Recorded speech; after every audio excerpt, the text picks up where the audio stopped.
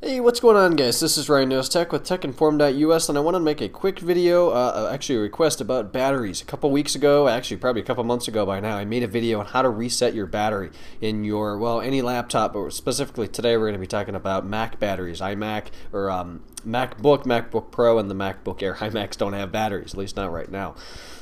So there's a couple different ways to see if you need to reset your battery. If you'd like to know how to reset it, go to my channel page and you'll be able to find that link. I've actually got a dashboard application here known as iStat Pro. It's free. If you Google that, you can find a download link.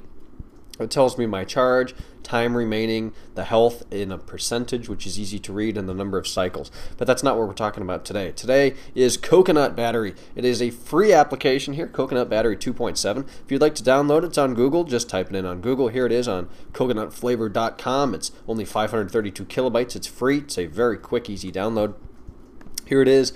It's going to tell me lots of stuff here. The age of my Mac is 11 months. I've got 269 cycles on the battery.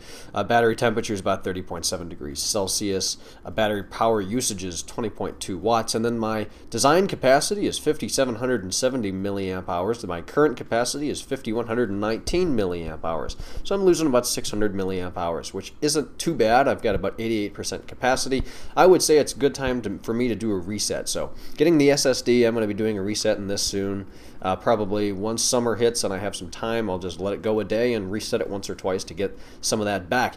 Right now I've got a 34% charge. I'm looking at 1,783 milliamp hours right now, real time, 34% charge.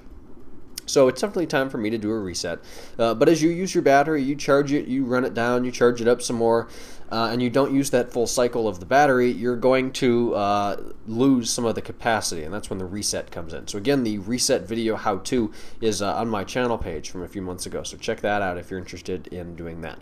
Anyways, this was meant to be a really quick video going over that request and this cool application I found in order to do that.